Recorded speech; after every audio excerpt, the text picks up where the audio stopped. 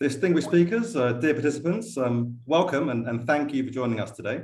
My name is Nadim Ahmed, the Deputy Director of the Centre for Entrepreneurship, SMEs, Regions and Cities, and I'm delighted to have with us today Dr. Richard Florida and Dr. Andrés Rodríguez-Pose for today's dialogue on getting creative about regional development. Our second dialogue on the future of regions following an excellent first session with Dr. Parag Khanna a few months ago. There we looked at new patterns of human mobility in the face of rapid climate change and other forces and their implications for regions, in particular, what regions are and can be doing to better attract talent. Today, we take a step further in that direction and explore the critical importance of talent in shaping more diverse, innovative, and ultimately more creative places, and in particular, what regions can do and what levers are available to be more attractive to creative talent and also investors. And to help us get there, we're very lucky to have with us Dr. Florida, perhaps best known for his book, The Rise of the Creative Class, a seminal piece that's had a profound impact on urban and regional development policy in the US, Canada, and indeed beyond. We're also very lucky to have with us Dr. Rodríguez-Pose of the London School of Economics, an internationally renowned expert in economic geography and regional science, who will animate the discussion after Dr. Florida's keynote speech, before opening the floor to all of you here today for a 30-minute Q&A session using the Q&A function on Zoom. And I hope that everybody is now, I think after 2 years, very familiar with how we can use that. Now, today we're going to look at creativity through a broad prism, but I wanted to take the opportunity of flagging some of our recent work within the CFE that looks at a more targeted group of cultural and creative workers, and in particular, encourage you to take a close look at our recent report, The Culture Fix, Creative People, Places and Industries. And that report demonstrated the critical importance of culture and creativity for jobs growth and indeed well-being, and in particular, their potential to drive innovation across the economy and indeed regional attractiveness. And perhaps a key statistic there, for example, just to illustrate the importance, even with our more targeted notion, we're still talking about 1 in 10 jobs in cities like Berlin and Prague. And hopefully you'll see coming up on the chat a link to the work and perhaps also the video that underpins that work.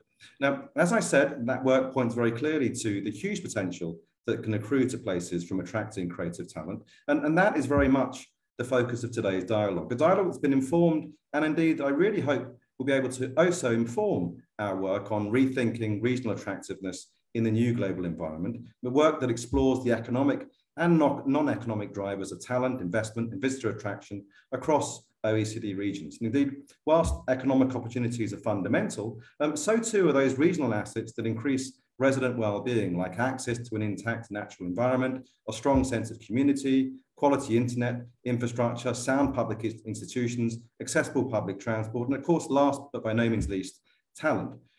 Now, I'm going to perhaps paraphrase here, and I'm sure that Dr. Florida will correct me if I'm wrong, but Dr. Florida brings these critical assets or perhaps magnets together under a trinity of T's, the quality and quantity of talent, technology, and tolerance. And drawing on his excellent work, looking at how cities can leverage on these 3 T's, we're going to have the privilege now of hearing how non-metro and rural areas can do the same, including through harnessing innovation spillovers from nearby cities. So without further ado, my great pleasure to say, Dr. Florida, the floor is yours. Thank you.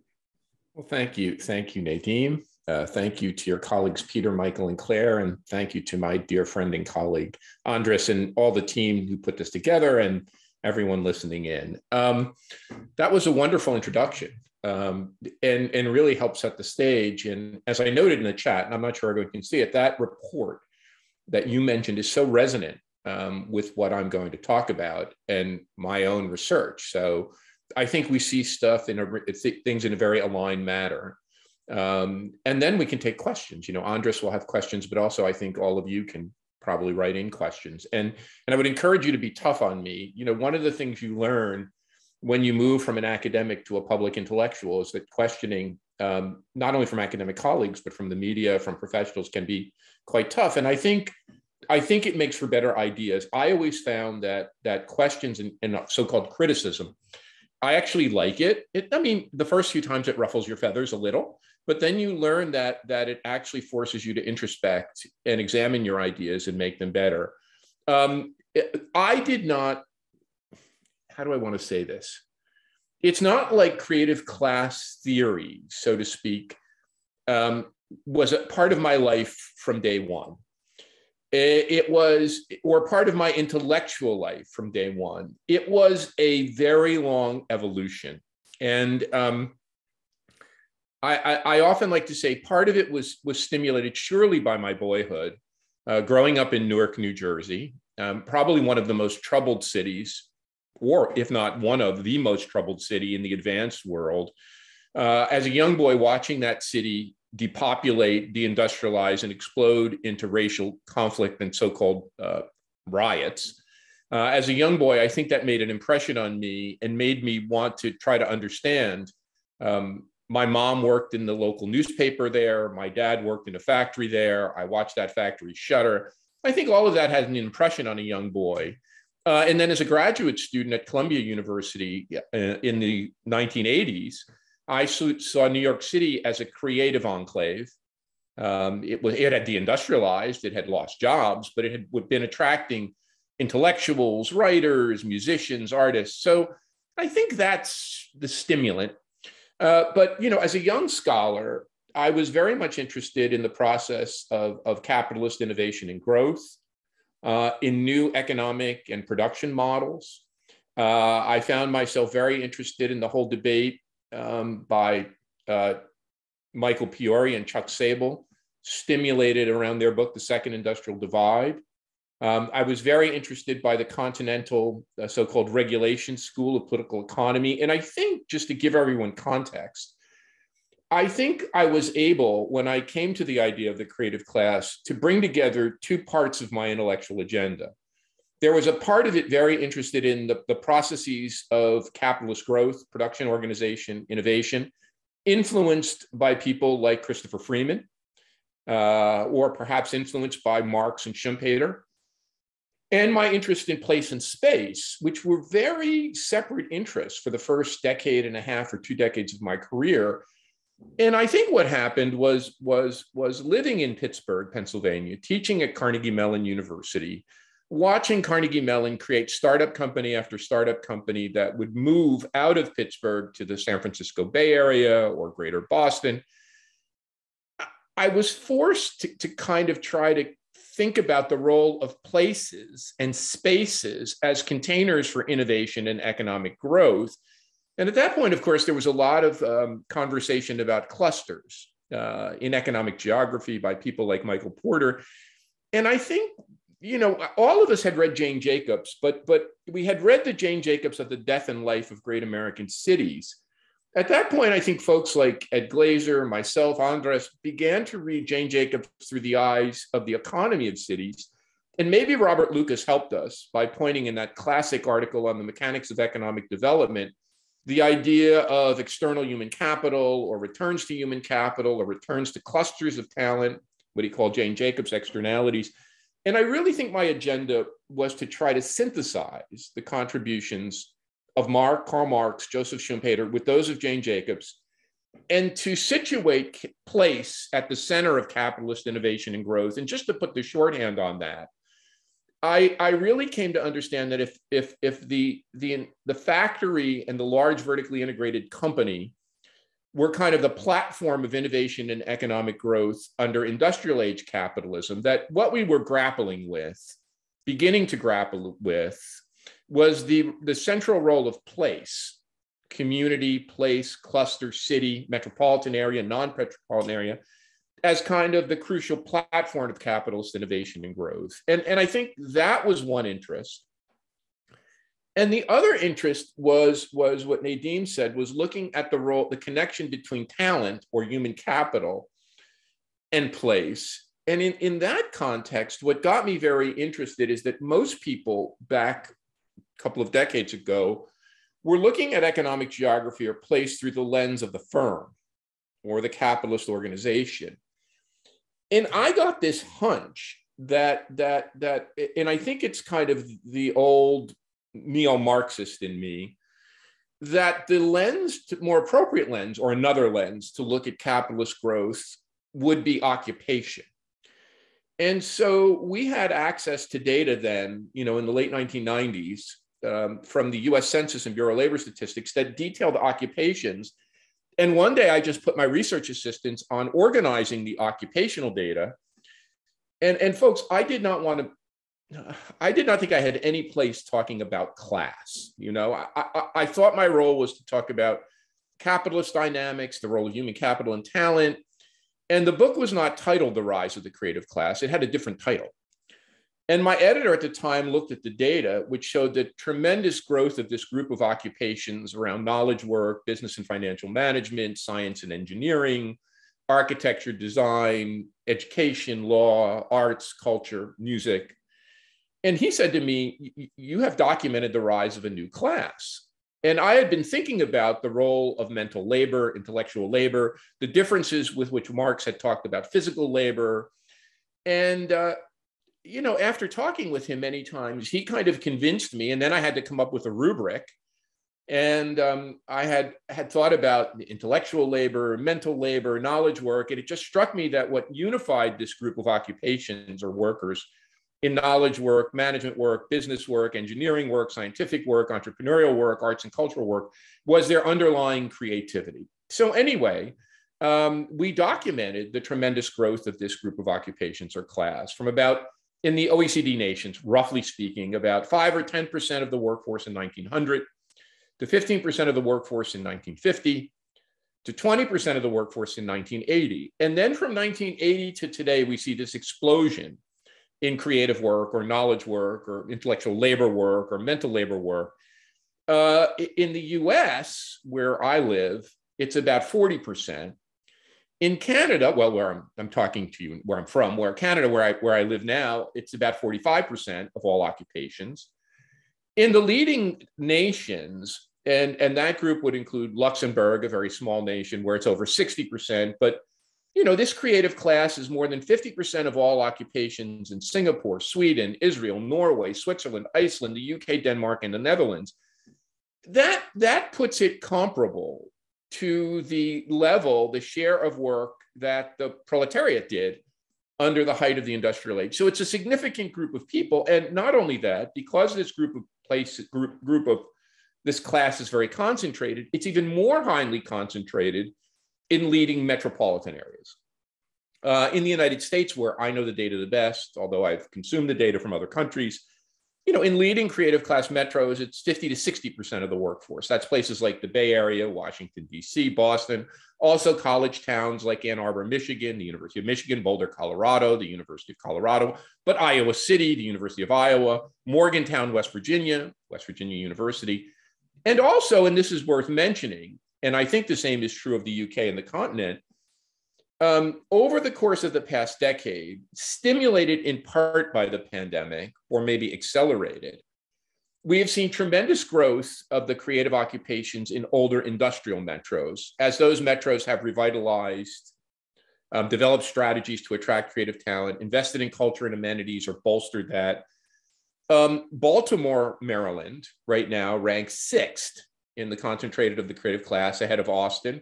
Pittsburgh, Pennsylvania, where I taught at Carnegie Mellon for nearly 2 decades, was 2nd in our most recent update in growth of the creative class after San Francisco.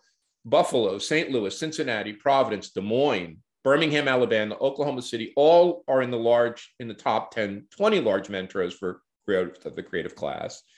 And then I think I just want to mention, as Nadeem said, the creative economy, unlike the industrial economy, is organized in and around cities. Cities or places have replaced the corporation as the core economic and socializing organizing unit.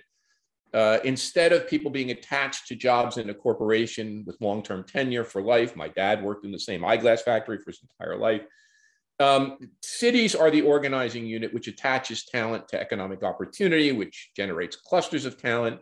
If you look at the research that Andrés has done, that Glaser has done, there's pretty convincing evidence that the core function of cities is not only to organize clusters of innovative firms or of firms and other anchor institutions like universities. A core function of cities and communities is to organize talent. As Nadeem mentioned, I distilled that into a simple formula. The story behind that is I had an education mother. My dad only had a 7th grade education. My mom finished high school. And my mother every day used to drum into my head what in English is called the 3 R's. They're not actually 3 R's. Those 3 R's are reading, there's 1 R, writing, W, and arithmetic, which is A, but 3 R's, reading, writing, and arithmetic, I decided that if I was going to communicate this to a broad audience, I should create an equation or a formula that my mother could resonate with. And it simply struck me that those T's, the first 2 T's were easy, that a place needed and technology assets. It needed technology in the form of industrial research and development, university research and development, technology intensive firms, a la Robert Solow. That a place to compete needed talent. It needed to have great educational institutions, great universities. But the first 2 T's were flows. And they could flow in and out of regions. And I call that the Pittsburgh paradox, that Pittsburgh was giving rise to a lot of technology. It was creating and attracting a lot of talent, both through its elementary and high schools, but also through its universities like Carnegie Mellon and the University of Pittsburgh. But all of that was flowing out. And at the time, I said the great export of Pittsburgh wasn't steel, it was the great technologies and talent Pittsburgh was exporting to other regions of the country and the world. And I said that what brought those together was a great community, a community of open-mindedness, where talented women and men, straight and gay, of all ethnicities could come together. And I called that tolerance. I could have called that togetherness. I could have called that a lot of other things, but at the time I called it tolerance. And there was a 4th T, of course, called quality of place, that all of this came together. And over time, people have called that a territorial assets or terroir, a quality of place, a constellation of characteristics of places which brought this all together. I don't want to talk too much about the pandemic, and Andres and I have written about that with our colleague, Mike Storper. What I want to say is that I think what the pandemic has done is accelerated. Someone said this to me the other day. It's like, maybe the pandemic helped you prove your thesis, and I don't want to take credit for that. I don't want to say that. But I think what it accelerated is the shift to a talent-based economy, where talent holds relatively more leverage. Remote work has given talented people the ability to call more of their own shots. But the pandemic has accelerated this long and ongoing shift to talent and made it so that places that attract and retain talent win. Remote work, which is very unequal factor, it certainly gives more advantaged people and more educated people in the so-called creative class more leverage. It gives the creative class more choices. And I think it solidifies, it's not a disruption, but it solidifies this ongoing shift towards talent. There's been lots of talk about the rise of the rest. My good friend Steve Case, former founder of AOL and the venture capitalist, talks about this. I just want to put this in context. I think when we talk about the rise of the rest, we're not talking about something that's going on with any one country, but which is occurring across the world. And in a report I did with a fellow named Ian Hathaway, what we documented was a pretty stark globalization of innovation and creativity. In the 1990s, the United States accounted for more than 95% of all venture capital that flowed to startups in the world. You could argue that the Bay Area, Greater Boston, Seattle were really the global hotbeds of innovation and venture capital financed creativity. By 2017, the world had caught up. The US accounted for less than half of all venture capital investment flowing to its startups. And while the Bay Area still remained in #1 position, we documented the rise of global startup hubs like Shanghai and Beijing, Bangalore and Delhi, Tel Aviv, London, Berlin, Paris, Amsterdam, Stockholm, Toronto, and many more. So I think one core dynamic is that global creativity and innovation has become a much more widely shared or globalized activity. And the second thing I wanted to mention, although this is something that came to me relatively late in my career, was an understanding, as Nadeem mentioned, that creativity and innovation, while they may look like, or while they may be concentrated in superstar cities and leading tech hubs, while creativity and innovation are very spiky, they are very clustered and concentrated, that when you take a deeper dive and you look at the prosperity of places, creativity and innovation, the creative class, culture, artistic and cultural amenities, quality of place-based factors are more important to growth in rural or non-metropolitan areas than they are to urban areas. The data is still out on this, and I still think we have to wait till the pandemic is over and certainly have to give it another year. But I think in the interim, we can see that the pandemic has caused at the margin a shift towards rural areas. In the United States, we have this quirky term, Zoom towns. And the United States has a much more decentralized or disaggregated spatial structure than most other places, maybe with the exception of Germany. But I think there is an argument that pandemic has made the ability to harness creativity and innovation, talent, cultural growth, given rural or non-metropolitan areas, a better way to do that. So let me just talk briefly and set the stage for questions about what we're seeing happening or what the research suggests is happening in rural or non-metropolitan areas. And I want to characterize this by saying, when we talk about creativity and innovation in metropolitan, non-metropolitan areas, it's a very unequal, both economically and spatially unequal phenomenon.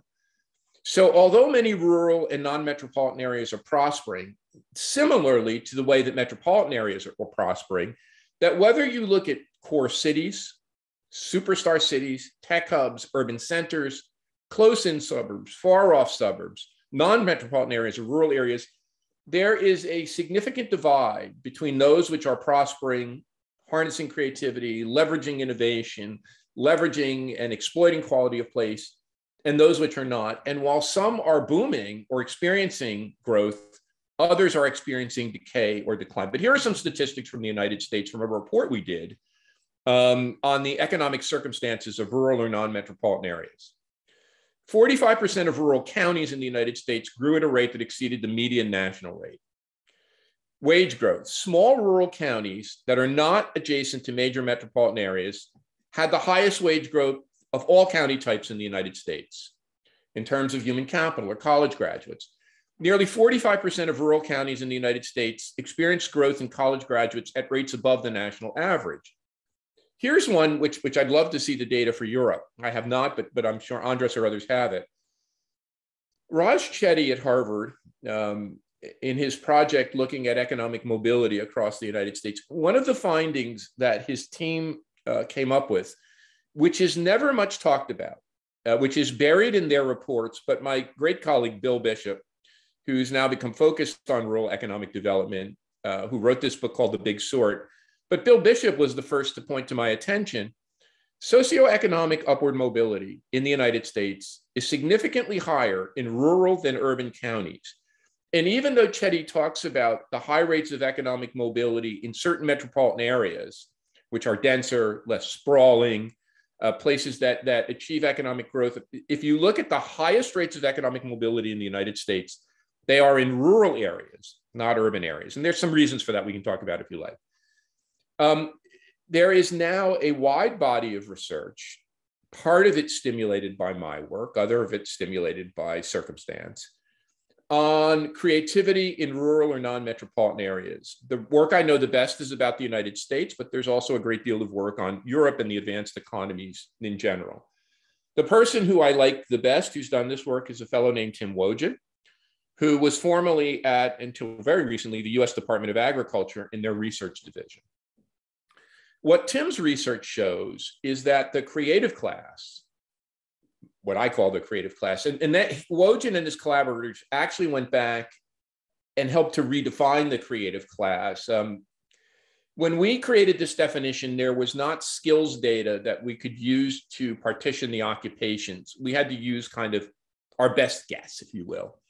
Wojcik was able, and his colleagues were able to use detailed data on skills, and they refined the measure of the creative class. And really, they took out just some basic occupations like simple educational occupations or some basic sales occupations. But the point correlation between my definition and their refined definition is like 0.96.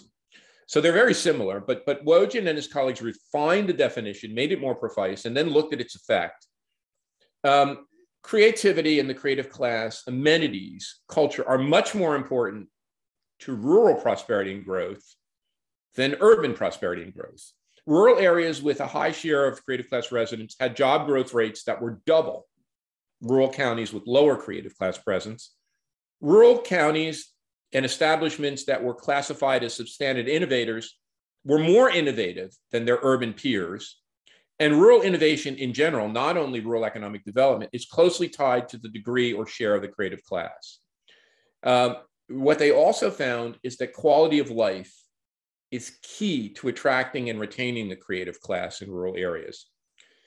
Arts and culture, a main finding of theirs is that even as the creative class is drawn to rural amenities, waterfronts, lakefronts, ocean fronts, ski slopes, forested areas, great parks, that arts and culture, it sounds so paradoxical, but Nadim mentioned it, is even more highly associated with the creative class, rural rates of creativity and innovation in rural areas or non-metropolitan areas than metro areas.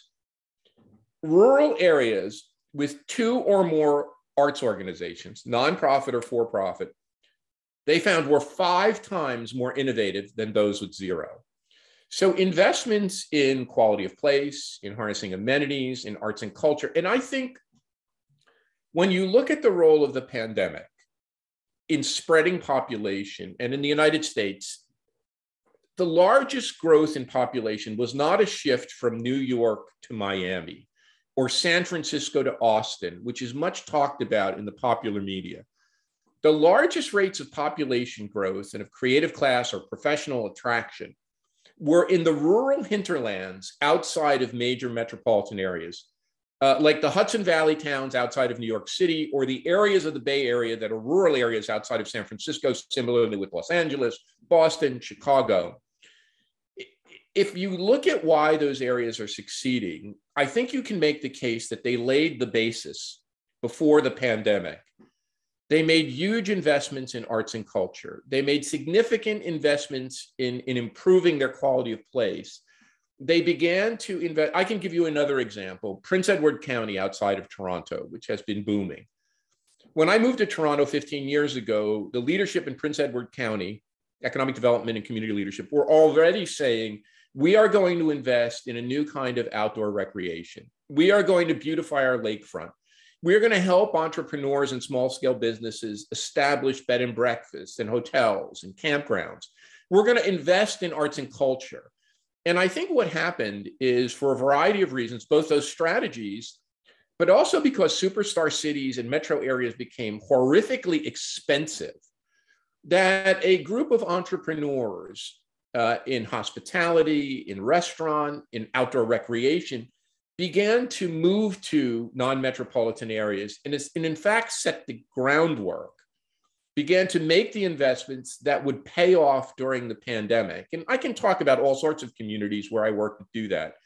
In any event, let me just summarize.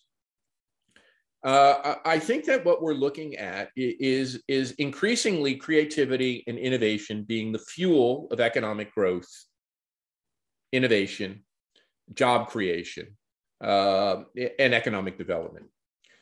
However, up to this point, that economic growth, that creativity-fueled innovation has been extraordinarily uneven. It's been uneven in the fact that it's disproportionately benefited those with education, college graduates, or those who have the great good fortune to be able to work in creative occupations, about 40 to 50% of the workforce. The creative class has been able to benefit and also deal with higher housing prices, while the working and service classes have seen their economic fortunes shrink. There's a great new study by Enrico Moretti and Rebecca Diamond, which document that. As the creative class has prospered, other classes have not prospered, seen their economic situation worsen. Geographically, we've seen an increasing spatial divide, but I want to note this, and I call that a winner-take-all geography. But it's not just a winner-take-all geography across cities or metropolitan areas. It's a winner-take-all geography which is fractal and occurs across every scale. where there are winners and losers across core cities, superstar cities, tech hubs, suburban areas, and rural and non-metropolitan areas. And I think the winners are a larger group than losers at each and every spatial scale.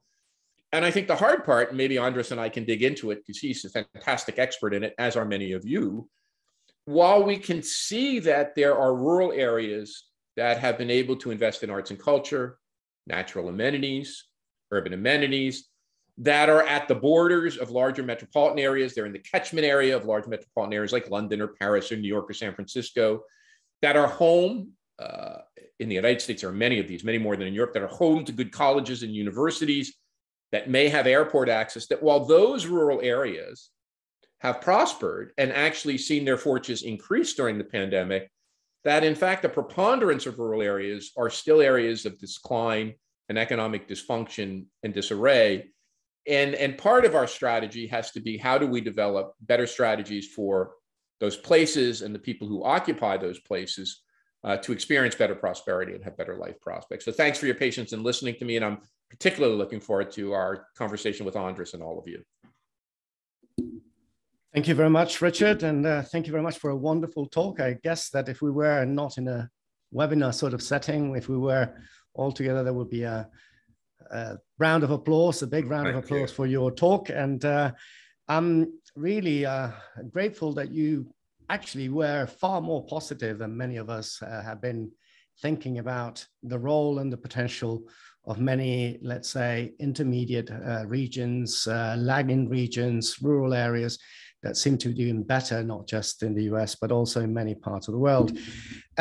Before I start with the question and answer session, I would like to remind everyone that if you have questions, as some have already put in the question and answer session, you can start putting them online to Richard. And after our talk, I'll be going over these questions and selecting as many as we can in order to try to answer what is many actually questions that may have arisen during your talk. But let me start with this whole idea that in the end, you mentioned the pandemic. You said you were not going to talk about the pandemic, but the pandemic has been, and I think I'm grateful for that, a big protagonist in your talk and a big protagonist in what many have regarded a potential change in the winner-take-all geography that was mainly concentrated in big cities. Many have been talking about the opportunities that new technologies offer to remote work. And you mentioned the question of Zoom towns in the US, the importance of working remotely, especially for creatives, how they have managed and how this might reverse the more or less 4 decades we saw of massive concentration of economic activity in a few areas. But is this really true? Is this happening? I liked when you ended up that this winner take all is happening now at all levels and there are more winners than losers. But can every lagging region have the sort of cultural amenities, the closeness to natural parks, to ski resorts, the sort of, let's say, conditions and quality of life that many people in the highly educated creative class actually cherish?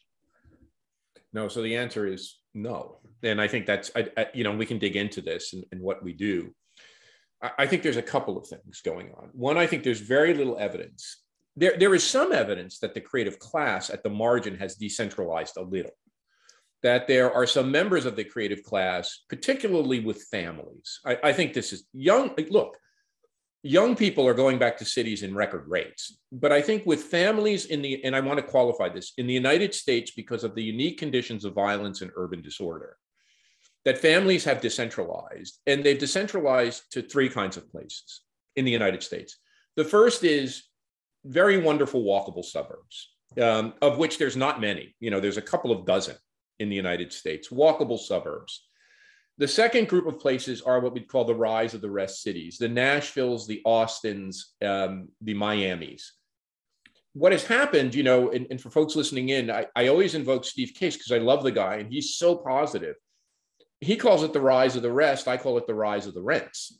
And what we've seen is a soaring of housing prices and rents in these places where Miami has become the second most unaffordable community in the United States.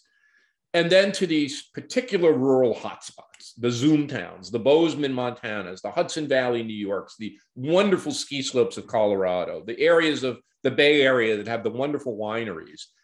But yeah, this is a very narrow group of places. And it begs the question, how do we help the less advantaged? And we can get to that.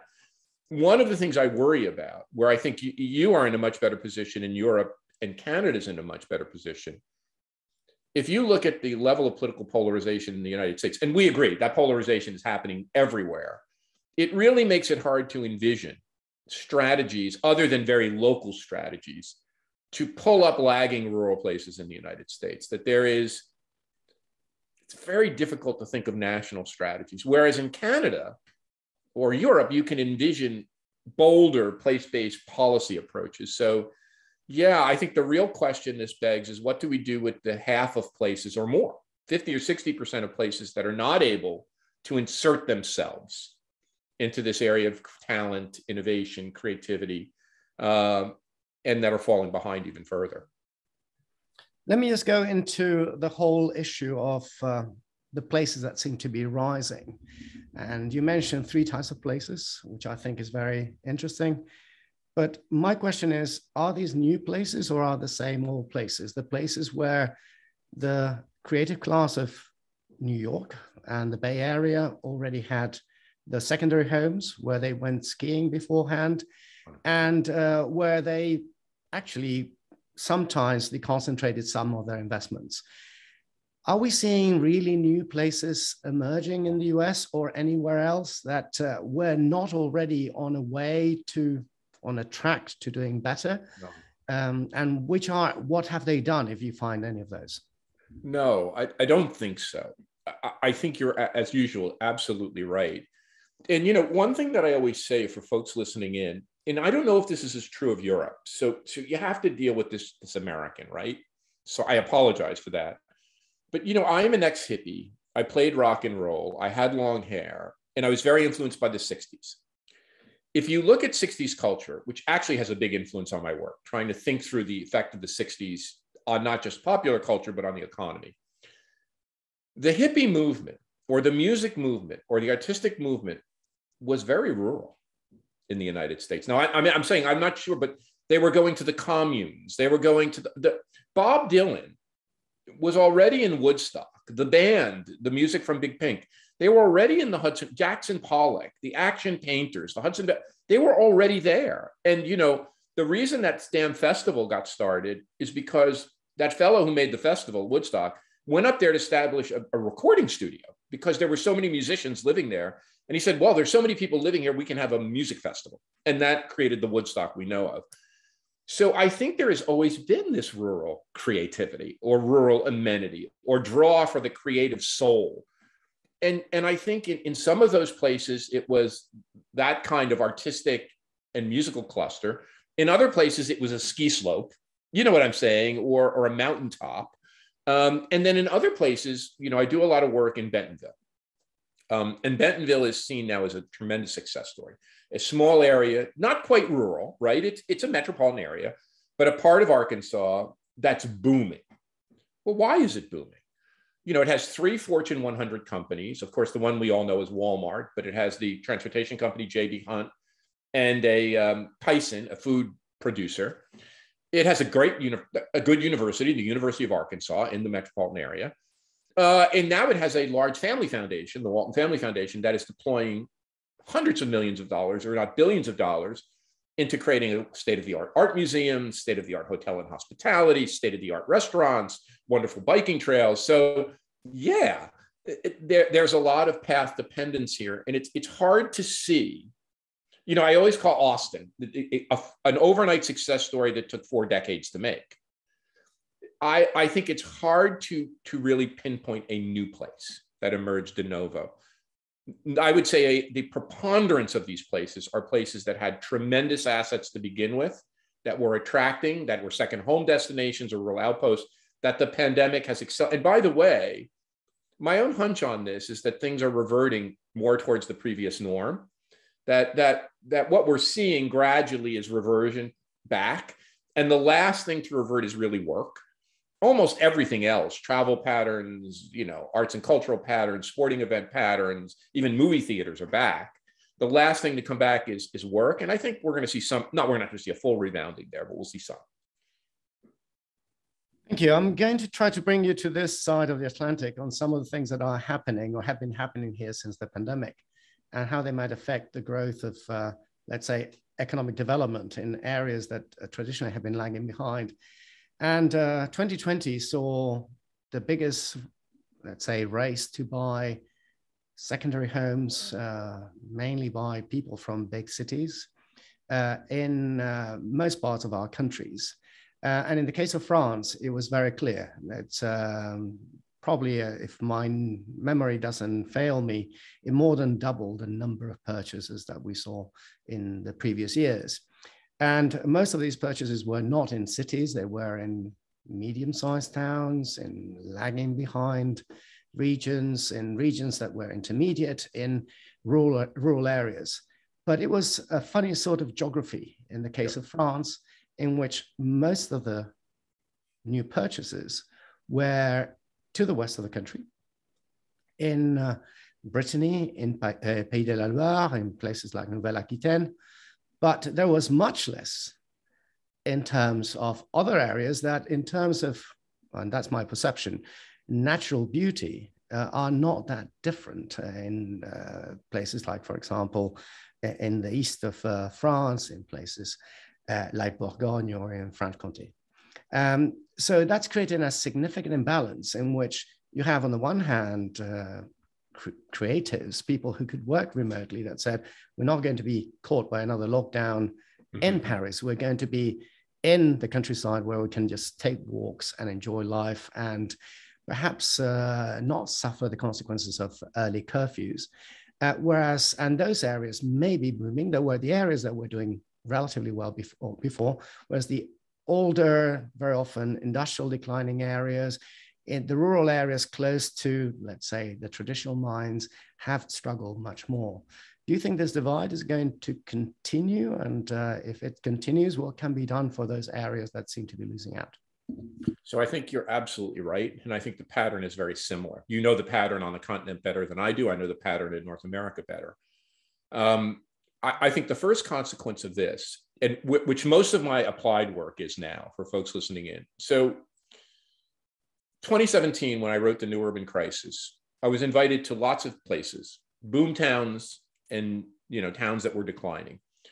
And whenever I would give a speech or give a talk or do consulting in the places that were not experiencing growth, I would say, watch out what you wish for. It's coming to you. As soon as you develop a trajectory, not like Austin, you're going to see housing prices rise. You're going to see greater inequity. You're going to see rise in economic inequality. And I think nearly 90% of the applied work I'm doing is going back to those places and they're going, oh my God, we got devastated. That the pandemic has led to a surge in housing prices that local people can no longer afford to own a home. In their terms, the New Yorkers have taken over. They've driven housing prices up. And so I think for these outside areas, metropolitan and non-metropolitan areas, that amenity-driven growth or creative class-driven growth leads to success. It leads to job creation and higher rates of innovation, but it also leads to all sorts of problems, which are higher rates of housing prices, higher housing affordability. And those problems compound more in those areas because they're smaller, they have less social housing, they have less services. And then the other part of it, there are just places that have been left behind. And how we deal with them, and we can talk about this, there's a great new report by a fellow I really admire, Tim Bartek of the Upjohn Institute, which he said to me, and Tim is a very humble person, he thinks it's the best thing he's ever done. So I can find it, but it's just released from the Upjohn Institute on place-based development. And he argues, now this is given the unique characteristics of the United States, that even in this shift to place-based policy with the Biden administration and Build Back Better, stuff I've been very close to, and these attempts to build clusters, which is still very metropolitan, by the way, he argues that the real mechanism to do this is the state level. I could argue with him why that might not be the case, because the states are divided. And he argues that what the states need to do is two kinds of block grants. So he's arguing that if you want to really help places left behind, it's not enough just to help people. You have to invest in places, something that you're very keen on, I know. And he argues that you need two kinds of block grants, which provide a wide portfolio of assistance. Labor market assistance. So at the metropolitan area or the non-metropolitan area, providing broad labor market assistance to strengthen the labor market, create jobs. But the other one are neighborhood level or community level at the metropolitan and non-metropolitan area to strengthen neighborhood conditions. And he argues doing those two things at the level of the state or the province would be mechanisms to help raise up the bottom. But I think this is the real hard question, that the new creative economy or intellectual labor economy or knowledge economy has such strong winner-take-all dynamics for places and classes that it's hard. It is really hard to think about strategies to lift the bottom. Thank you.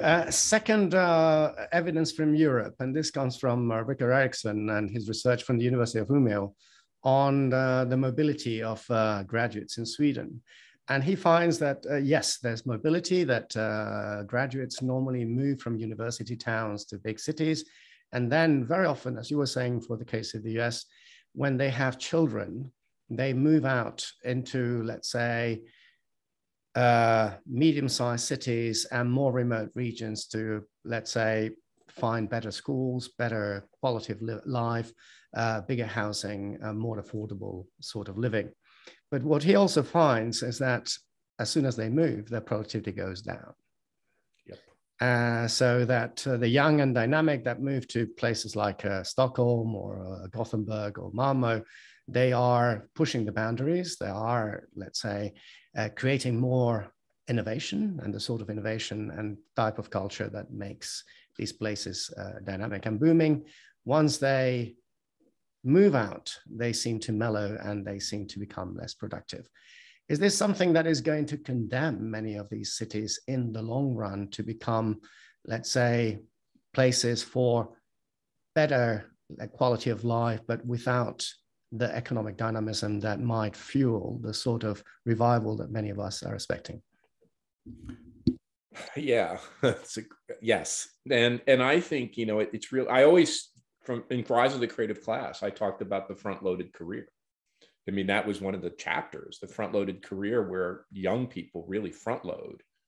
And then you I don't want to say you coast, but you front-load and you work like the Dickens. Look, we have tremendous evidence that in terms of innovative activity, not in terms of simple activity, innovative activity, clustering, co-location, face-to-face interaction is essential. And I don't think, no matter what people say, this technology, I just was with the head of research at Meta and talking about the metaverse. And this is the guy who's inventing the metaverse, whether you like Meta or not.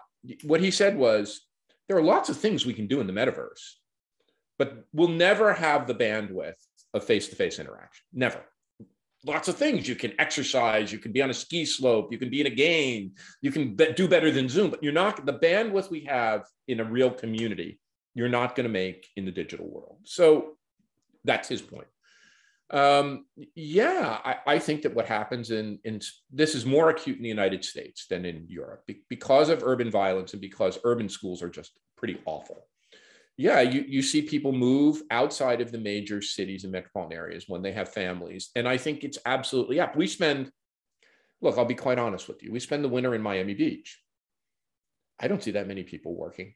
I mean, maybe it's just me, but I don't see a lot of work going on in Miami Beach the way I see a lot of work going on in London or Paris or New York or Toronto.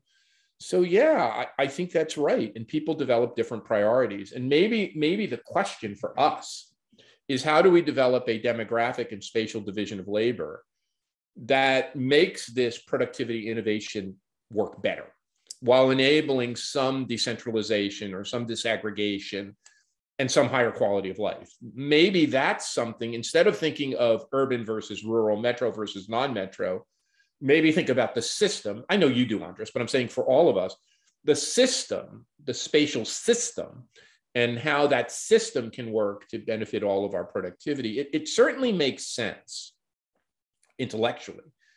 If young people with energy and ambition, and my dad told me this, the guy with a 7th grade education, he said, if we wanted engineers to make the factory better, 7th grade education, we better hire new engineers. The older engineers, their skills decay. This guy with a 7th grade education, he's like, the new engineer coming out of university has all the new tools. So it may be that from a point of view, a system point of view, we're better off letting the youngsters inhabit the city, take over those small spaces, and encouraging some I'm not saying that's the case. I'm saying it may be the case. The problem with that, of course, is what's happening now with remote work, is that you lose the ability of the older generation or older cohort of workers to mentor the younger. And I think we're seeing that in real time. The younger are still flowing into the big metropolitan areas. The older have left, and creating that mentoring capability is harder. Well, thanks for that. That was very interesting. But let me just go to the third piece of evidence from Europe. And this one comes from the UK. The latest statistics about regions in the UK after the pandemic just came out in the month of June and highlighted that there were 2 regions in the UK that were above pre-pandemic levels in terms of levels of GDP per head, which were, surprise, surprise, Greater London and Northern Ireland, for probably different reasons, because it's the only part of the UK that remains within the single market. But it was London. All the rest, including, for example, the West Midlands, that was fully the worst performer and 10% below pre-pandemic levels, were doing much worse. So despite the fact that in the UK, we have a government that has put a lot of political capital in terms of leveling up and has published a white paper on leveling up, that in Europe, we have a long tradition, both at national and especially European level, of trying to create the conditions that you would in many ways like, perhaps not in terms of culture and amenities and creativity, but certainly in terms of making these places accessible, improving education, and trying to attract firms and generating innovation. That geography seems to be very stubborn, as you were saying quite a few years ago, and that it's going to be very difficult to reverse.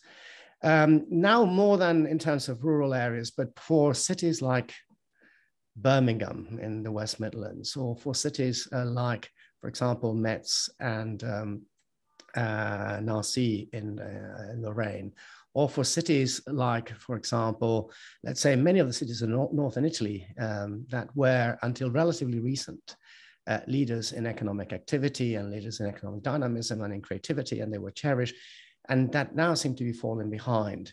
What sort of solutions that would be different, specifically targeting those industrial declining areas, especially taking into account that you are from New York, in the outskirts of New York, but you also lived in Pittsburgh for quite some time. That has been one of the cities that seems to have been able to successfully build on its industrial past and do a full 180-degree turnaround. So again, absolutely correct. It seems to me, just thinking about this in this forum with you, that what we've been able to do with an emphasis on innovation and knowledge work, the creative class, amenity, culture, is extend the rise to about half of places. I'm making this rule of thumb, the 45% of rural areas that I documented, and half of the population, that we've been able to lift the boat. These are crude rubrics. Lift the boat of about half the population. And remember, the creative class don't all have college degrees.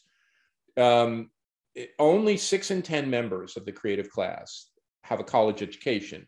4 in 10 are in an occupation that enables them to use their creativity. And I think about 50% of places now, you could argue, based on the rubrics I have been able to achieve some level of innovative growth and success. But that means about 50% have not. And I think we could argue have seen their fortunes sag, and about half the population have seen their fortunes sag. So my hunch is that we have to continue to work to spread growth and innovation and creativity, because there's stuff that will drive future growth. but we also have to work at equity and inclusive prosperity. And that's really the hard part. So what I see happening is that in all of the non-metropolitan or second-tier metropolitan places that have experienced growth or success, they become more unequal and their politics have become more polarized and ugly. So whether you look at Austin or Nashville or Pittsburgh or Miami, people there are angry, much angrier now than they were before. And in their view, what they see, this is the US, I'm sure that what they see in the UK is Londoners, what they see in France is Parisians, what they see in the US is New Yorkers, and they don't like them. The New Yorkers pay more for housing, they bid up the cost of housing, they have more money, they're loud, they're rude, they're destroying my community. Then everywhere I go, I hear this. They're taking our school slots. So I think what it's done is very interesting, is all those places that used to want a strategy for growth are now rethinking and saying, they don't call this inclusive prosperity, that's our word. They're now saying, oh my God, we need more affordable housing. Oh my God, we need more workforce housing. Oh my God, we need more equitable growth and development.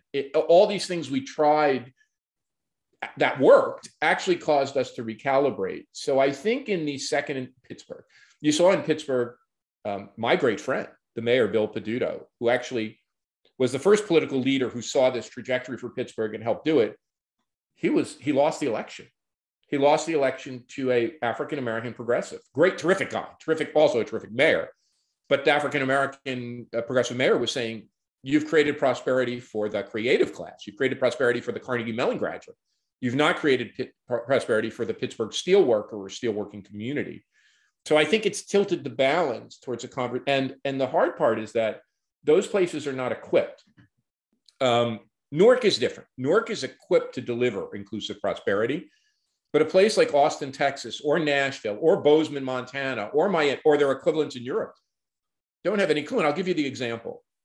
When asked, with the second most unaffordable housing in the United States, when asked how to achieve more affordable housing in the city of Miami, the current mayor, who is lauded by techies and venture capitalists, said, just tell them to get a better job with a tech company. It's so yeah, I think we're dealing with a situation now, all of the tools that we've developed to begin to think about raising the bottom, they're going to have to be applied in second and third tier cities and metropolitan areas, as well as non-metropolitan areas. Okay, the questions from the audience are coming thick and fast. We have at the moment 14. I had a last question, but I'm going to link it to one from the audience, which I think is actually relevant. We have been talking a lot about two of your T's, which are technology and talent. We have left the tolerance a bit behind. And you mentioned the anger, the level of discontent that is appearing now in many of the OECD countries. The polarization in terms of politics and the cultural wars that you're very familiar with, especially in the US. And the question is, how does, let's say, attitudes and the polarization of attitudes, sometimes the lack of tolerance that is identified with a sort of, let's say, tolerance that you define as you define it in your work, how can this be reversed? And I'm going to link it to Jiří Blajek's from Charles University in Prague question about the role of tolerance. Is to what extent is tolerance vital, especially when, for example, Chinese cities are, Chinese technology hotspots are moving ahead, but they still remain with a very extensive social control and with limited openness, diversity, and I would say in many cases, cultural amenities.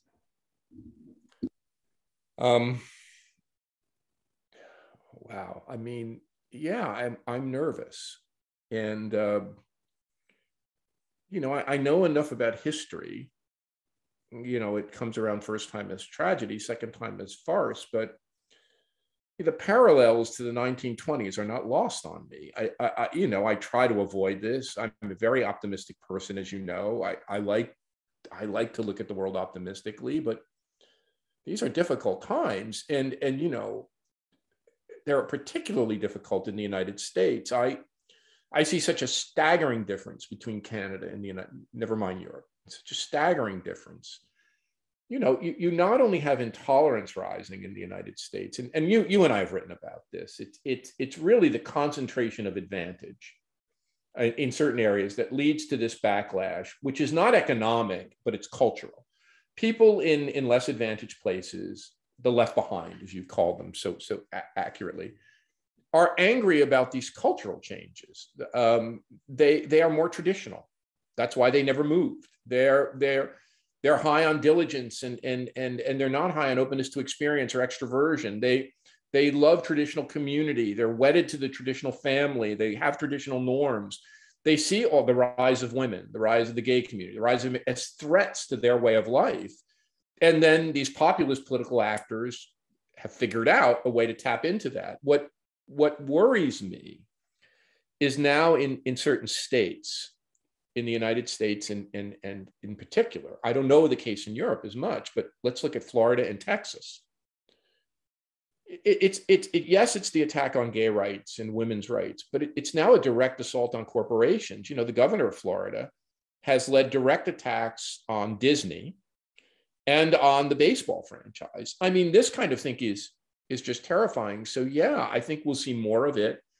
I think at the end of the day, it really penalizes innovation. You need open systems are required for innovation. If you don't have open systems and a flow of talent and a flow of different kinds of talent, different kinds of cognition, which is associated with ethnic and racial and gender diversity, we know this from the psychology literature, you get lower levels of innovation. So it seems to me that the places that can support this, whether those be in Europe or Canada, maybe in parts of the United States, will benefit. And so I pointed to that globalization of the innovation hubs.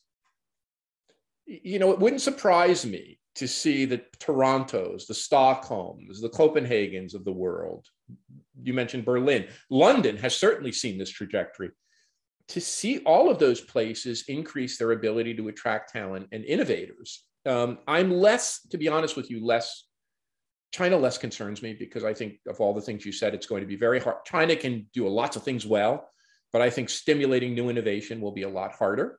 So yeah, what strikes me is the rise of the rest, if you will, across the world. And that, I think, is places which were open, tolerant, don't have a lot of violence, don't have a lot of conflict, and can organize themselves in a reasonable way. Okay, thank you very much, Richard. As I said before, there are a lot of questions. There are 14 questions already. Some of them I think you have more or less answered during our discussion, but there are a lot of very interesting questions that remain. And I think it's only fair, since you mentioned him during your intervention, that we give the first question to Tim Woyen. He asks that there's increasing evidence that those best able to solve really tough problems, those that are most creative, are those who also pursue an arts avocation. Yep. Might there be a rural dividend to the lower pace of life that provides the freedom to pursue both career and avocation? Yep. Tim, thank you for being on. I didn't know you were on, that your work has been, Tim's work is the essentials. It's almost that we have two Tims, Tim Woyen and Tim Bartek. And if you take them as a piece, you get the story. So Tim, thank you for everything you've done and for being so provocative and always challenging me. Like, Tim's not easy on me. I have to just say this. He's tough on me, and I've appreciated that. I think this has always been the case. And Tim, I think you know it, that the creative soul might have sought out a Greenwich Village at one point, but that creative soul gets overstimulated. The hubbub of urban life makes it hard to focus and concentrate.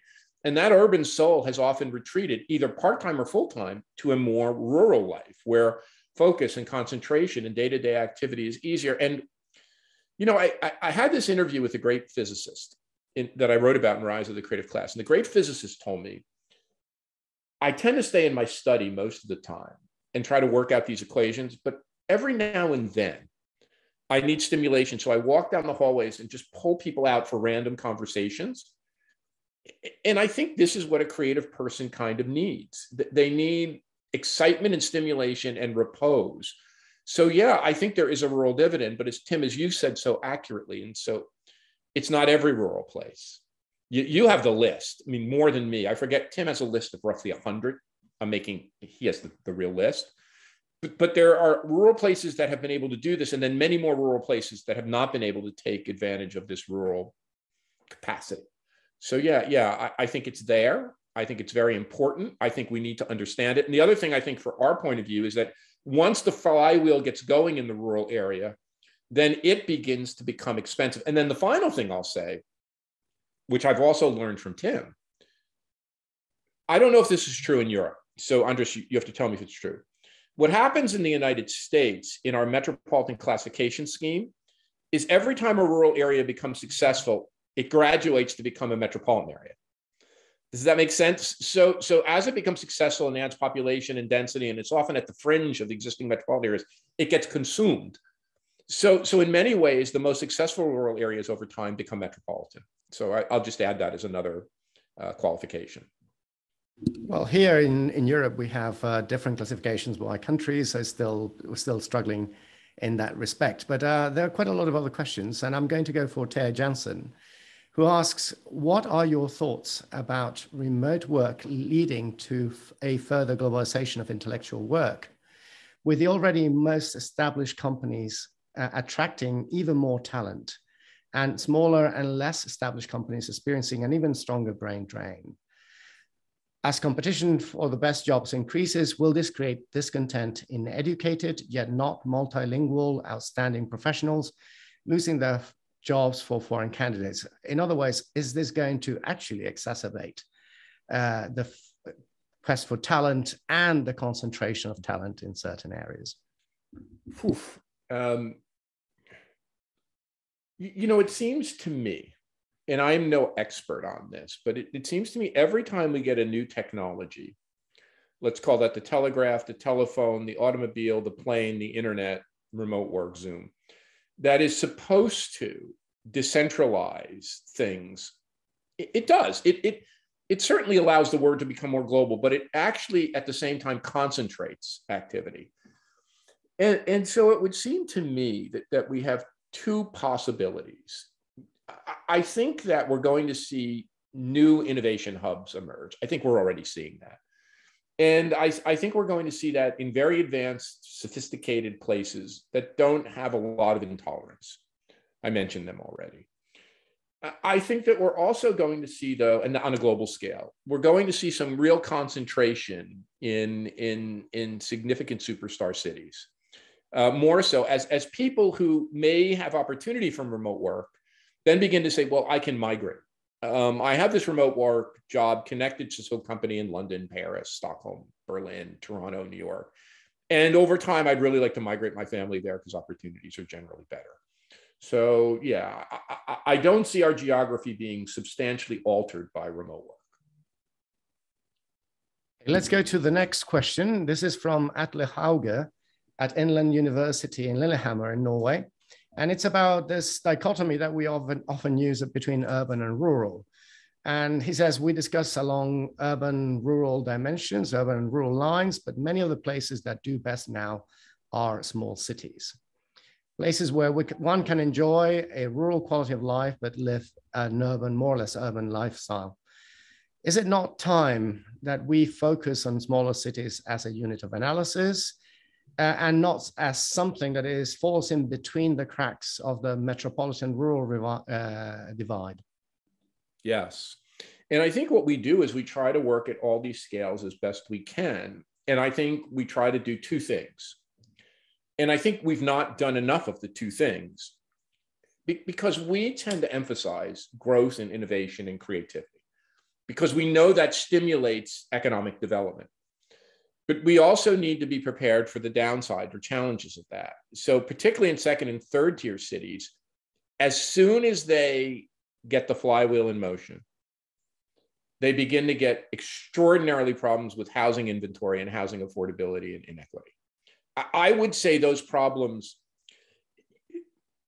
London, Paris, Stockholm, Berlin, in my country, New York, they're older cities because of population pressures and challenges a century ago, even before we had extensive social welfare states, we're forced to develop social housing, services to the less advantaged, poverty mitigation services, economic and community development services, but those don't exist in second and third tier cities, particularly when I say post-industrial, I don't mean post-industrial cities. I mean cities that grew after industrialization, the Nashvilles, the Miamis, the Phoenixes, the new cities. They just don't have that. And those cities, the problems of poverty, homelessness, inequity, housing affordability are extraordinary. I mean, their problems, to my mind, look much worse than the problems of New York or San Francisco. And what I see happening, and maybe I wonder if you see this happening as much in Europe. What I see happening in the United States is a very interesting race to the bottom locally. So initially, we saw a race to the bottom in the federal government with the rise of reactionary politics. But local governments didn't have that. Local governments were all tending to focus on economic growth and some level of inclusive prosperity. Now, I think what you've seen with the remote work and decentralization and the rise of these new tech hubs like Austin and Miami is really the attempt by certain libertarian technology entrepreneurs and venture capitalists to promote a race to the bottom locally. So to make the case that New York and San Francisco and London and Paris and Toronto are too woke. And they're too focused on solving problems of race and gender and equity. And that these new tech hubs, we'll call them Austin and Miami, are much more libertarian. They have lower taxes, they have less services. But what we're seeing is an explosion of housing unaffordability and inequity in those places. So I think we have to focus on both levels, stimulating innovation and growth, but also addressing these issues of inclusive prosperity. Thanks. The next question is probably one that might be directed to Tim William more than you, but this is from Marcel Royou of the World Bank. And it's about the whole idea that usually well-performing rural areas are part of functional urban areas. Do you have examples of well-performing rural areas that are not part of a larger functional urban area? Well, I think that's absolutely true. I mean, if I look at Tim's categories roughly, proximity to a major metropolitan area, presence of a college or university, proximity to a major airport, those three. And then you have a high level of natural and amenity, and then investment in arts and culture, roughly. So yeah, I would think the preponderance of them are in a major or adjacent to a major metropolitan area. But I do think in the US, in a time of air travel and extravagant wealth, you can get some further away. I think there are examples of, look, you can make the argument that the places in Montana or Wyoming or Colorado are reasonably close to metropolitan areas, but they're not close to superstar cities. So yeah, I think you can find examples. And you mentioned this earlier, Andres, and I think you also have a herd mentality effect. You know, when I was a young scholar thinking about industrial location, a fellow named Raymond Vernon, famous Raymond Vernon, and I was trying to understand why companies locate, and he said, Richard, it's all herd mentality. You know, when Ford or Toyota locates somewhere, a bunch of other companies follow. I think the same thing is kind of true of rural location. You know, you were saying these places in France. I think once a few urbanites start to go there, they get hot. And then, you know, you have this kind of perverse thing happening where it's not just the creative class, but it really is the point, it's the 1%. You know, when the 1% discovers an area, Aspen, Bozeman, Jackson, you have the equivalents, Sardinia, we have all the equivalents in Europe. Those places take off on fire because they all want to be there. So yeah, I think it's the case, but you know, you have to just be careful what you wish for. Okay, on arts and culture and amenities, and this question is from Jegors Wolszczak. When you talk about amenities and arts and culture, when you plot them, which are the ones that you think matter more for the development of these, let's say, intermediate regions, lagging behind regions, rural areas? Is there some minimum standard for the quality of life that is a necessary condition for the benefits of having arts and culture and amenities to kick in? Well, Wojan says 1 or 2 arts organizations. Sorry, Tim, to be just talking about you. 1 or 2. You know, the 1 or 2 arts organizations have a propulsive effect. Now, the question is that endogenous or not? Is that a function of what we just said before? Are they close to a major metropolitan area? Blah, blah, blah, blah, blah. Tim will know better than me. It seems to me arts organization of any type matter. And it seems to me then also this emphasis on natural amenities, making natural amenities work for you. And the two in combination really work together. Where they work together, where you get some level of natural amenity and some level of artistic amenity, combined with hospitality and tourism and restaurants and hotel, then you start to get the flywheel in motion. But I think for rural places, the message is that you're much better off focusing on arts and culture and a higher quality of life than trying to lure factories. I mean, I think that's the baseline message. If you want to up yourself, you know, working with your natural amenities, developing arts and culture, working with hospitality entrepreneurs, restaurateurs, and hoteliers to create spaces that are interesting, that will work. And I mean, my best example of that, I can give you many examples, but it's Prince Edward County, which is an hour and a half from where I'm sitting now. I mean, this was a backward, falling apart, deindustrialized rural area that is now becoming a real hotspot. You know, it's extraordinary quality of life, extraordinary food, you know, beautiful laid back hotels. It's attracting people from Toronto. Yeah, I think there's a message in that there's a different way of rural development, with a caveat that rural development is premised upon an advantaged group of people, right? It is not creating balanced growth and development. It's creating creative class growth and development. I'm going to go now. You mentioned several times in your talk the issue of skyrocketing house prices in these hotspots, these Zoom towns, these areas that seem to be doing well, especially after the pandemic. And in the US, there has been a big debate about how to deal with that and what is the best way of promoting, let's say, affordability and housing affordability in these areas. And most of the dominant discourse is let's build and let's build higher in the most central areas. And there's a question by Gianfranco Liozzo, which probably reflects a bit the European sort of sensitivities. And it's historical heritage a better pull to talent than new shining buildings? Do you need to, in order to attract this pool of talent, to regenerate by recovering the character of the city, or by destroying and rebuilding shiny new buildings? Yeah, you know, I tend to agree. I'm EMB, don't get me wrong. I know that we have to add more housing, but what happens, folks, and I think the revolution in urban economics is the most positive development in social sciences and urbanism that I've seen. And I tend to read more urban economists than anyone else, any other cohort. But what happens is when you let urban economists into this discourse, they think in binaries. They don't understand the texture of cities. They don't understand the history of cities. They don't understand what makes a great neighborhood. They understand the laws of supply and demand. And so they'll start by saying, oh my God, we have to build more housing. And isn't it great that Houston is affordable because they sprawled like crazy? So then we have to encourage more sprawl.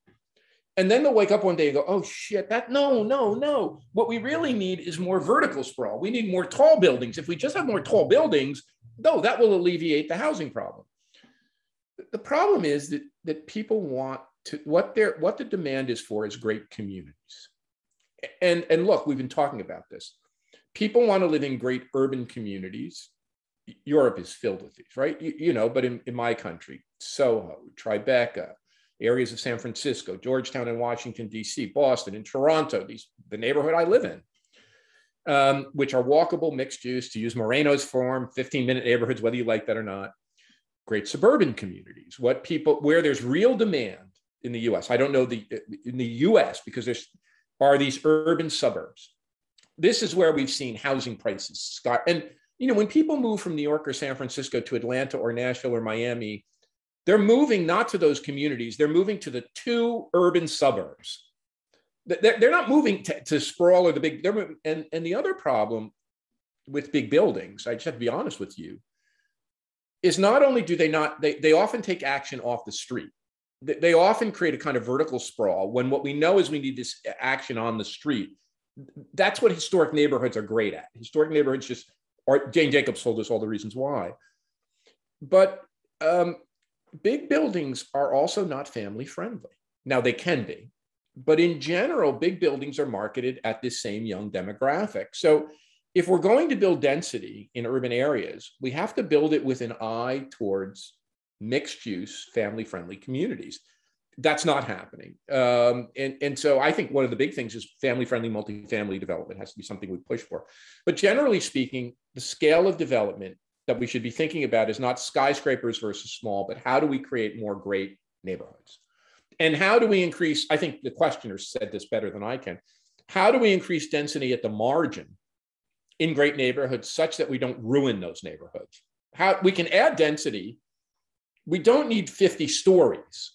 I'm not saying there can be great 50-story buildings. I'm not saying we shouldn't build 50-story buildings. But the better question is how do we build great neighborhoods and how do we increase density without destroying the very limited supply? The real question then is how do we build new neighborhoods that are great? That is a big, big question.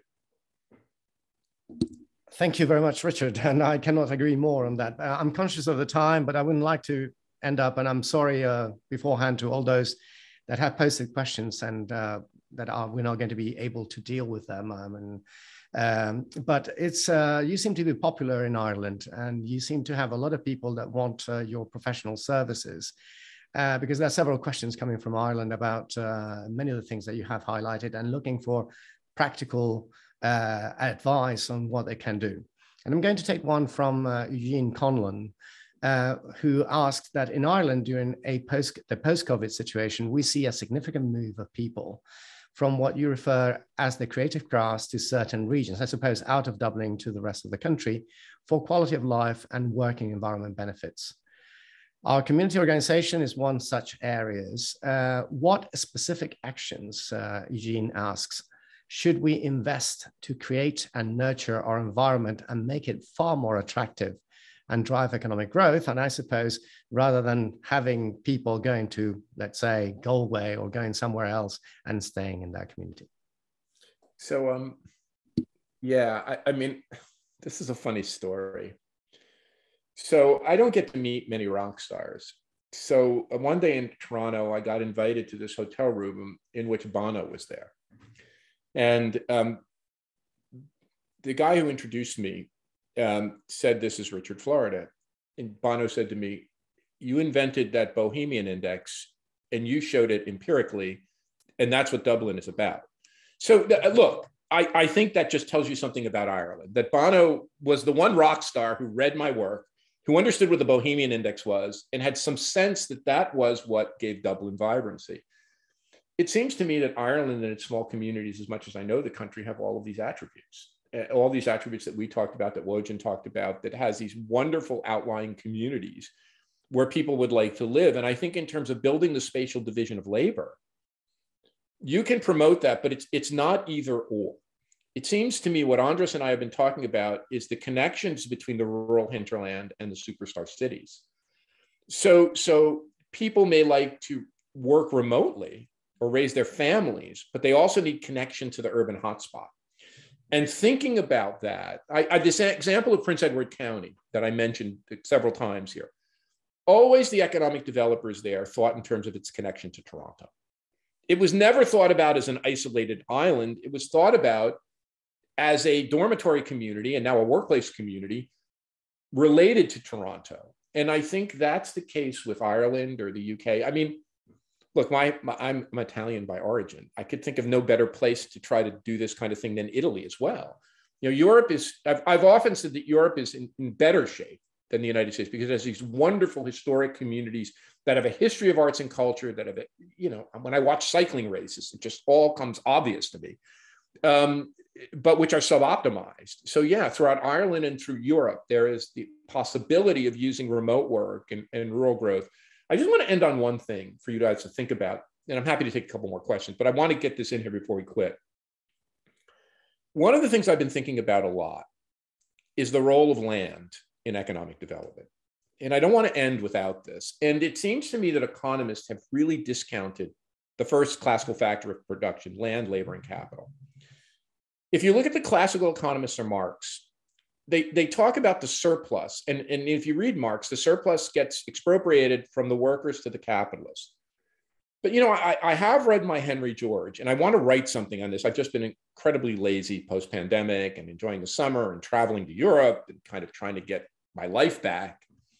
Henry George said something quite provocative, that the surplus, and I think this is even more true of the knowledge economy, it doesn't just go from labor to capital. In fact, there's a third class, which he called landlords. And his argument was the surplus in capitalism tended not, that which generated by labor and capital tended to flow to the landlords. I think it's quite interesting and almost paradoxical what's happened to land values and real estate costs. It's almost as if you could make the case, whether it's these rural boom towns or urban areas like London and New York, that the surplus has just been plowed back into land values. That's not good. I don't know how to say that. If you're generating productivity, if you're being incredibly innovative, if you're increasing output, but all of that output nationally and locally is going right into increasing housing prices and real land costs. So it seems to me one of the things we have to grapple with is how do we deal with this? At a macro level, how do we deal with all the pressure that this productivity and innovation is putting on land values? And look, I think, Andrew, you said, how's the US going to deal with this? I think they're going to induce a recession. I think we're looking at a pretty significant recession, interest rate hikes, and trying to break this cycle. But that doesn't seem, because it creates tremendous volatility. It seems to be one of the things we should be thinking about as a team, as a group, is how do we deal with the fact that as we get productivity and new places come into the spatial division of labor, that productivity is simply generated to increasing competition for land or real estate and increasing land values. Okay, I think I should now pass the baton to Claire Chabit, but before that, I'm going to take advantage of my condition as discussant to thank you wholeheartedly for your intervention. Richard, you never cease to amaze me. You may keep me on my toes, and you always have thought-provoking remarks. And I know how busy you are, so it's really grateful. I would encourage everyone to give a virtual applause, but I think I'm going to leave that to Claire Chabit, who is going to do the concluding remarks. And Claire is the head of Regional Attractiveness and Migrant Integration Unit at the Regional Development and Multi-Level Governance Division of the OECD Centre for Entrepreneurship, SMEs, Regions and Cities. So Claire, over to you. Thank you, Andres. Thank you, Richard, for this high-level debate. So it really brings us, into the future and reveals what could be the key assets for regional development. It will definitely inspire our work. So we heard about, it's quite challenging to summarize. So we heard about the drivers to attract creative talent in regions, including intermediary ones. And there is this question of, the places that don't matter, as Andres named them, and their, room for maneuver in attracting creative talent and provide a good condition for them to progress. So we know that all regions are also impacted by these, 4 mega trends, which are well underway: climate change, demographic change, digitalization, and globalization. So this is a question of transition that Richard underlined during his speech. So the COVID crisis, the first steps of the recovery, as well as the current Ukrainian tragedy, it has underlined the interdependence between these global megatrends and the regional levels. And what we have noticed is, of course, the very asymmetric impact of all these phenomena and the need really to adopt some kind of territorial lens when dealing with this issue. So it has great consequences on the geography of this content. And Andrés mentioned the case of my country in France with recent election results, so we just can witness it. So considering this ongoing transition and the need for regions to be prepared for the future, a key question is how to make region, all type of region, attractive for the coming years. And, you know, we are working on the need to rethink regional attractiveness in the new global government, and we do this work with the support of the EU.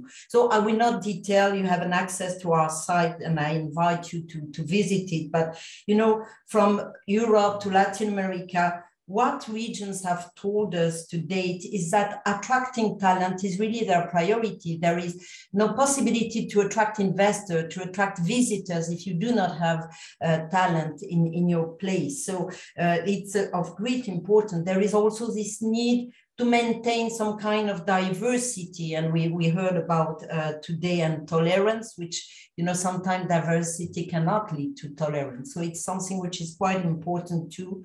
It's important for the north of Sweden as well as the center of Portugal. So the question is not only to attract foreign talent or make local talent to come back, the diaspora to come back, but also to retain them. And so there is a key question, you know, the shift that you need to attract and retain talent to win or at least to survive. So it's something which is really important. And Richard, you just mentioned the land issue. It's really, you know, the availability of land is, of course, affordable land is, of course, something which is key. So I will not, you know, enter into detail, just underline the fact that the quality of life is key, the availability of land, the tolerance. So what does it mean for regional development policymakers? It means a lot of change and a lot of evolution and the need to rethink, you know, regional attractiveness. That's the reason why we are developing a new methodology based on more than 50 indicators to assess and compare regional profile for attractiveness. And, you know, one key element is, of course, what do you do with all these drivers to build a regional ecosystem for attracting creative talent, for making these places resilient. So this notion of system, the multi-level governance which is behind, is really key also. And combining cultural, natural amenities, the quality of life are all the things we are exploring. So I just invite you to visit all the sites and links which were provided on the chat. But before closing, I must thank our head of division, you know, Dorothée Alain Dupré for her support. And of course, my colleague, Michael Flood and Peter Axton, as well as Nikki Trutt and Leslie Greenhow for their contribution to this work and specifically for making today's dialogue happen. We will have new dialogue on the future of region, you know, in the coming months, to which you will, of course, be invited. But today, I want to thank you for your diverse and active participation. You know, we received several questions, and Richard kindly indicated that he will deal with them through email. So we will, you know, transfer and share these questions and responses. So now let me offer our collective thanks. You know, we cannot applaud, or it's challenging, to Richard and of course to Andrés for their time and their thoughtful contribution. So thank you very much, and I wish you a good summer or good winter for the other part of the hemisphere. Thank you very much. Goodbye.